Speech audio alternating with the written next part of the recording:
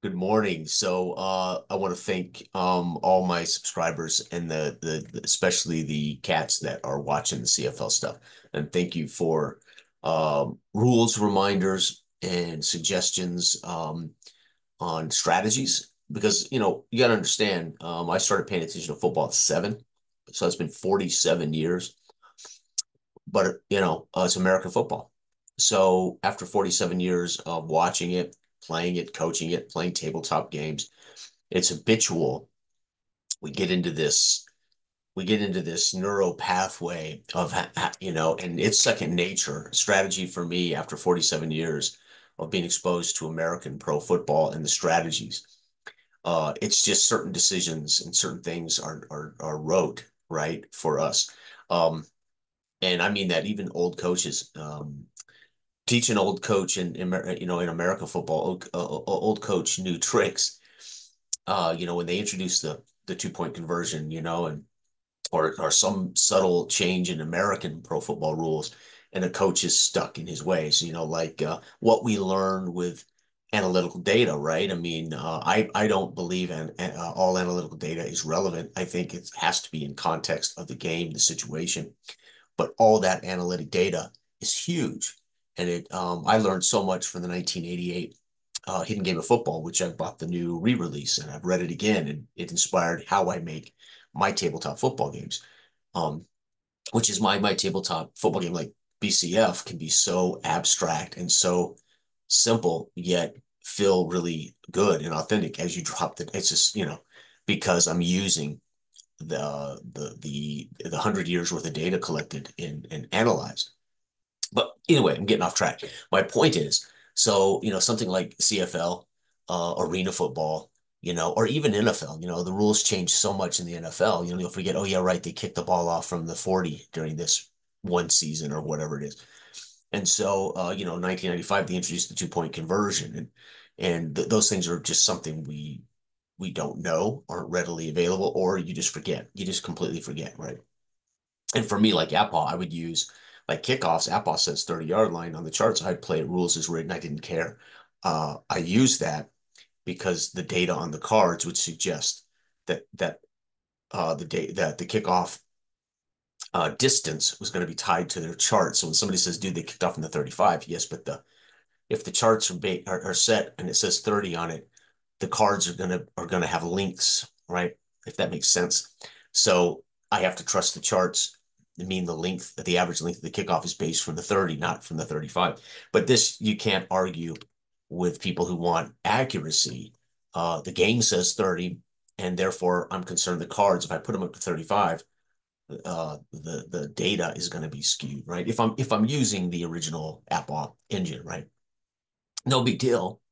You do this stuff. So definitely, this is, and I'll be honest, one of the reasons I do not play hockey on my channel is I can't pronounce the names.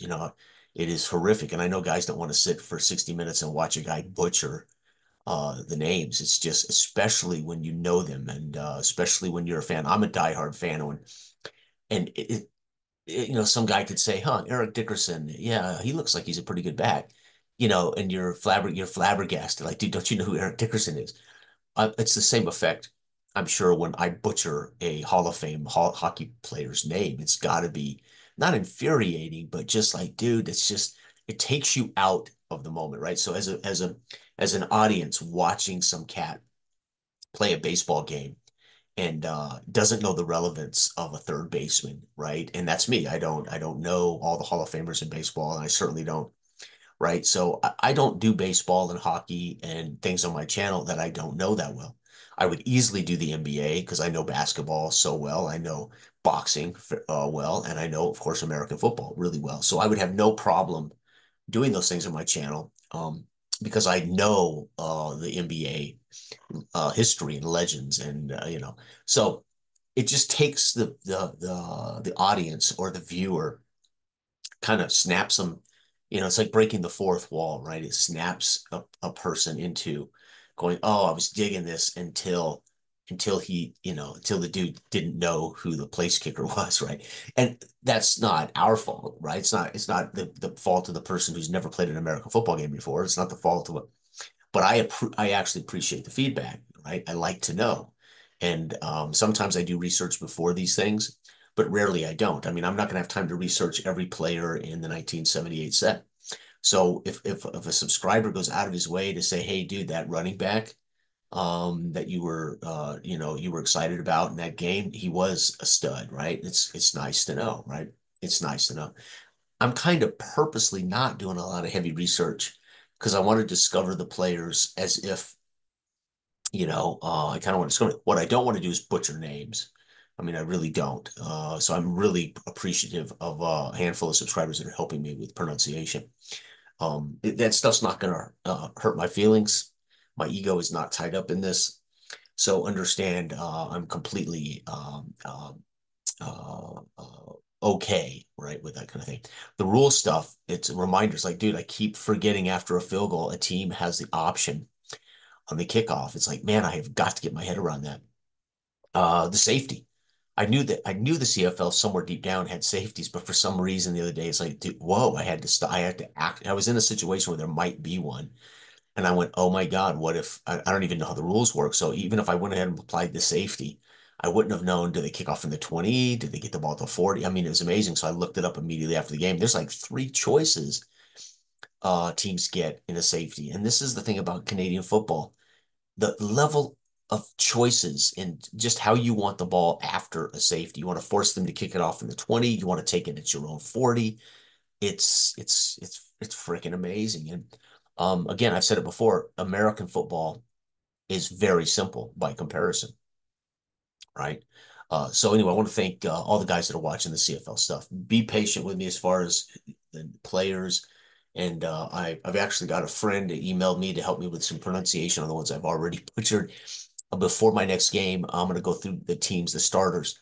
And if there's any players among those starters that I think I'm going to butcher their name, I'm going to find out from him before I record the game and see if I can't get that name right. Because again, I don't want to, be disrespectful to any human being. People have a right to have their name pronounced right, right?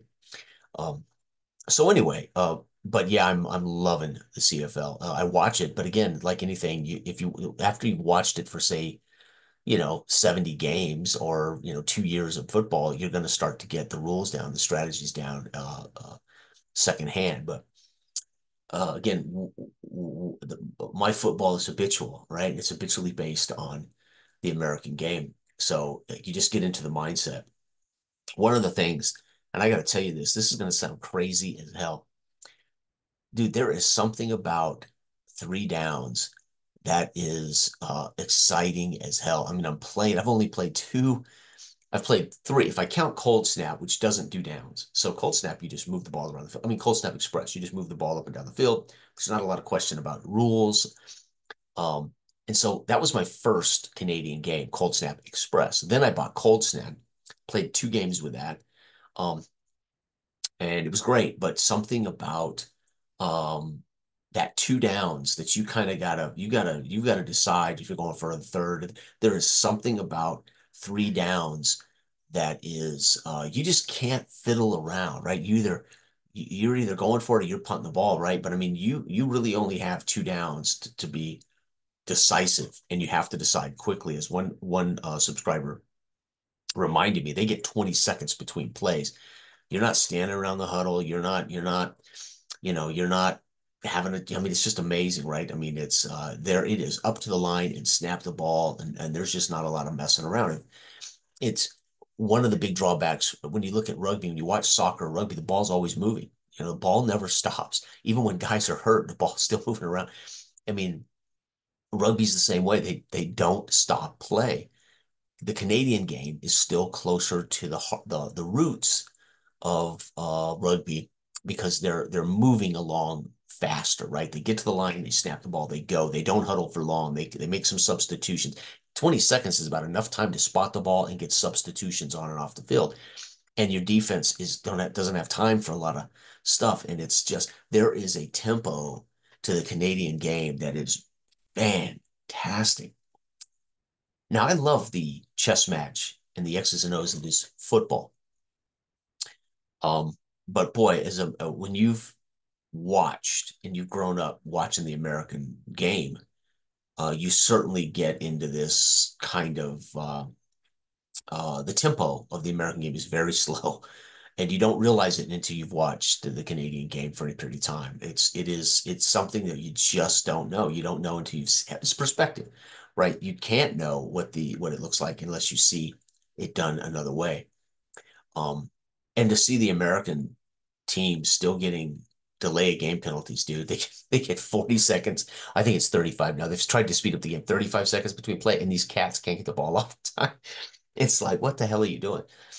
My point is, the thing I'm finding the most fun in these two Apple games that I've shared is the three downs. It is just so fun. I cannot explain that decision you make on what you choose to do on first down. It's let's put it this way. And again, in pro football, if you have poor first down production, it's going to kill you because it's going to be lead to third and long, and third and long is bad in pro American football. Well, in the Canadian game, dude, you got like that first down call. It's huge because it's literally going to dictate your second down call, right? And it's something very fun about that for me. There's so much on the first down in in American football, but you still have second down to try to get some of that yardage back or a chance to, throw twice. Um, and if people don't understand that, let me put it in perspective for you. The biggest mistake last year in the Super Bowl, Kyle Shanahan chose to take the ball in overtime. Huge mistake. And when people say why is that a big mistake, right? Because if you score a field goal or if you score a touchdown, right, it's no longer game over. The Chiefs get the ball back with a chance to score a touchdown or match. But the Chiefs know they have four downs to do it, right? It would have taken the punt out of the game for the Chiefs. Give Mahomes four downs to move 10 yards with 7 minutes on the clock, dude, you're not going to stop Mahomes. You are not going to stop the Chiefs with four downs. You're just not going to do it. So the huge mistake Kyle Shanahan made in that decision was, hey, we get the ball, we get momentum, we go down, we kick a field goal, and that wouldn't. We go down, score a touchdown, we got them. The Chiefs know they have four downs, and that'll give you an idea what three downs feels like in the Canadian game, right? It's pretty cool. Uh, that's been the most eye-opening for me, tabletop, right? Obviously rules and strategies, that stuff plays out, the size of the field in real life for watching it. But on a tabletop, you don't get the dimensions of the field, right? Only the only the fact that you have to go 110 yards from end to end, that you're kicking. But that's all relative, right? Because you can be game logging it or just moving a token on a board. Obviously, in the physics of football, it's a big deal. But that part you don't actually know the difference of when you're playing the game on a tabletop. You are when you have strategic decisions to make, right? But for instance, there is no physics model to say, hey, that 20-yard end zone means I can actually throw a long pass from the 20, right? So in Stratomatic, it says you can't throw a long pass at the 20 or closer. If you were playing the Canadian version of Stratomatic, you would want to change those rules. Yeah, I can throw a long pass from the 20 because I got 20-yard end zone to get my feet in. And that's where the tabletop that would matter in a tabletop game, right? Oh, dude, those 20-yard end zones let me throw a long from the 20, right? And I love that. Now we're seeing the field matter, right? There's a lot of green out there for you to throw that rock to, right? Same thing about the 1 yard. So the thing you don't see in tabletop is that 1 yard cushion between the center and the defensive line. It is huge. It is huge. And you should be able to sneak or quick snap and get a yard, right? So you can imagine there's a lot of short conversions that are off the ball quickly, right? However, you're not guaranteed it, right? That's what makes it competition. That's what makes it sport. There's no guarantee you're going to get that yard, right? But the three downs is what I'm experiencing.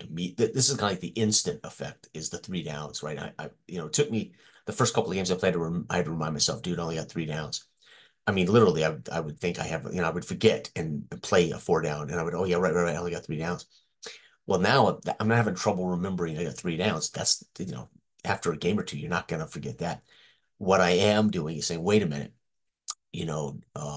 maybe if you pass on first down and you don't get something, you are definitely passing on second down, right? Unless you're in a situation to punt the ball because you don't want to risk turning it over in your end or something.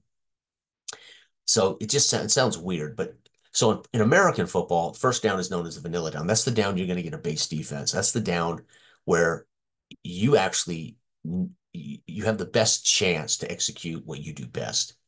So if somebody said to me, "Hey, what's a big difference in American football?" Well, down one is generally going to face a base defense. You're going to face a vanilla defense, right? So if you run well, do it. If you pass well, do it.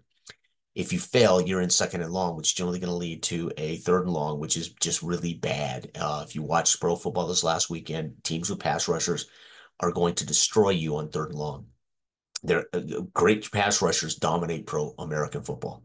Um, they are the most important ingredient on defense in American football, especially this modern sport where we're throwing the ball so much. So third and seven, third and eight, third and nine, third and whatever, it's going to get you. It's very, very difficult to execute against teams that can rush the passer. So again, the Canadian game, I watch it. They're a yard off the ball, and they produce pressure. It's amazing. I mean, I've just been loving watching the Canadian game, the highlights. So the point is, what has been the most wow for me playing tabletop has been the process that I'm thinking about. What should I do with these guys on first down? What should I do with these guys on second down? And it's I'm not using automated play calling. I'm not using some solitaire play call that would direct the what's called. And I enjoy calling offense. That's what my call and roll charts are meant for me to just call plays and roll dice. I don't have to worry about defense. It's built into the cards, built into the charts.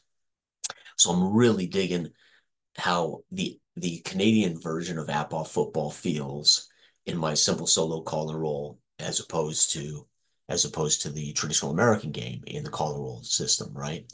So maybe it's more of an effect of how my solitaire charts work with Apple. Maybe that's the joy I'm feeling. Maybe it's just that particular system and I'm making too much of it. But it's made me think, okay, clearly they had to throw more. Even when they ran well, they still had to throw more because you're going to be looking at, which means, oh, by the way, more punts.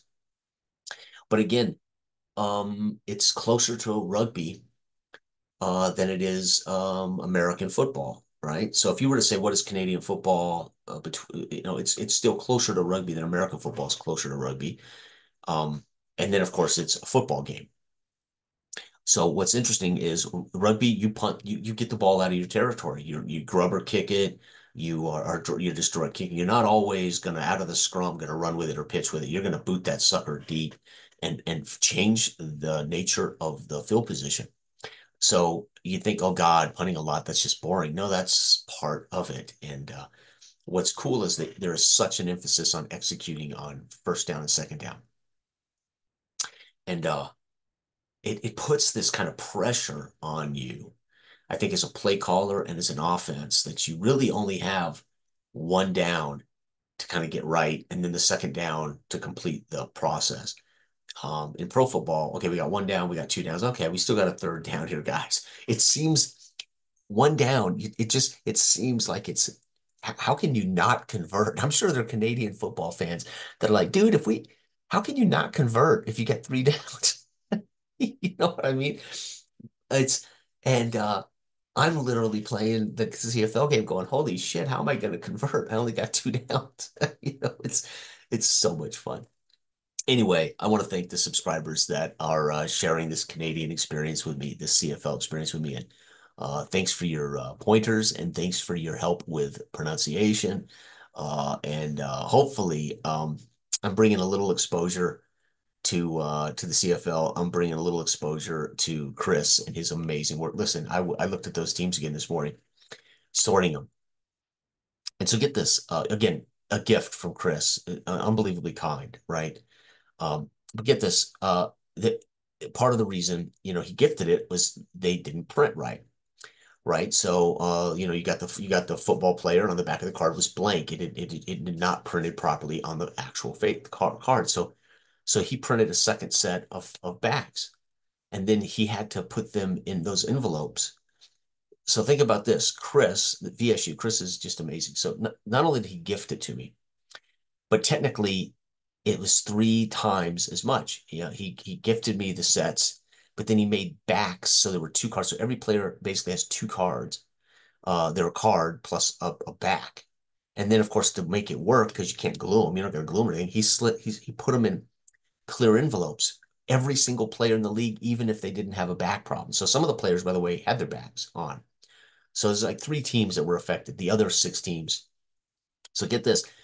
I would say maybe three and a half teams had players that were affected by this. The other five and a half teams, six and a half teams were perfect.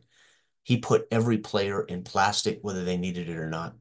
So, I mean, that's 30% more cards that he printed. And then he had to put them all in envelopes, so everything was even and everything looked good and gave that to me. I mean, he didn't have to give me anything. So for the dude to spend three times the cost for him to gift that to me, and I mean, he could have just written me said, "Dude, I've got a botched batch of the CFL 78. Would you like to have it? It's botched. I'm sorry, it's botched. If you want it," and I would have said, "Absolutely, bigger. I would love to." But that's amazing. And if he's willing to do that to gift something that he didn't even have to give me, even tell me he was giving me, that's serious commitment to product. It's a good it's amazing. The what Chris is a one man show. I mean, he has a printer, but I mean, Chris is kind of a one man show there, and it's amazing. That's customer service, and I wasn't in any buy him, you know. So I got to point that out. So exposure to CFL and my favorite football game, and I've made no bones about this the last 4 years, 5 years, is at-ball football. It is by far my favorite solitaire experience, and so much so that I created my own charts to speed it up and to get exactly the experience at the table I want with these amazing sets and cards. Um, and so to have the chance to play the CFL with my favorite football game is phenomenal, and including the World Football League. So anyway, last but not least, I talked to Chris the other day, and we talked about what other football leagues would be cool, and so I gave him some of my advice on which I think other leagues would be sweet to see. But I got to tell you, and I told this to Chris, dude, you've got to make more Canadian leagues. You got to make more teams. You got to make more sets, something. Even if you just pick teams from eras or whatever, there's just got to be more Canadian football sets, more Canadian teams, etc. And so I've been told by I think two or three different subscribers that the 2011 CFL season is amazing. So I recommended that. And why? Because it's the single closest season in CFL history, right? The best team in the league separated from the worst team in the league was 3 games, right? That's amazing. A lot of 11-7 teams, 10-8 teams, and then I think the worst team was 11-8 or 11-10 or something, or I can't remember. No, 11 and excuse me, 8-11 or something, 8-10.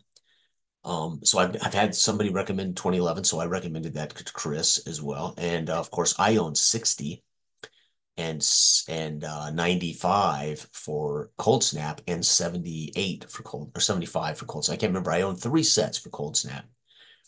I got 60 because I love old school football, the American era from 1950 to 1960. From 50 to 70, I love for American history, right? Not my favorite. It's just I love going back to when football was a different type of sport. So of course I ordered the 60 set for Cold Snap. That was the first set of teams I ever had for Cold Snap. And then again, I got 95 and I think 75 or 78. I can't remember. I've got 2 sets. And of course, I got 95 because that was the last year the American that they had basically an American division or American conference in the CFL. And Birmingham, I believe, won the Grey Cup. And then the Canadians took the ball and went home. Said, "Oh, if Americans are going to start beating us in our own game, we quit." So the Canadians quit. And they didn't want nothing more to do with the Americans holding their precious Grey Cup. And I get it. Sore losers, so they don't play with Americans anymore. Well, but I'm going to own it because we had the Grey Cup, and technically because the Canadians never took the Grey Cup technically back. in a follow-up year, technically we still have the Grey Cup. I mean, if you think about it, we've owned the Grey Cup since 1995, right? So, if this was the Stanley Cup and we were just holding on to it and you can't get it back, but no, I'm loving it. And I do appreciate the support. Again, I try not to, um, and I trust the APBA set, um, the APBA rule set. So when I see that injury score and I see that rating, and I can scrutinize the data on the cards, that's how I'm deciding who starts at quarterback or running back, etc.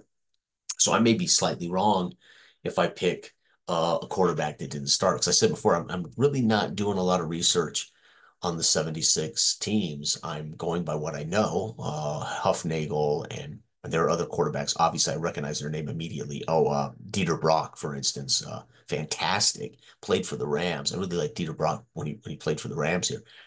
So a lot of the names I do recognize.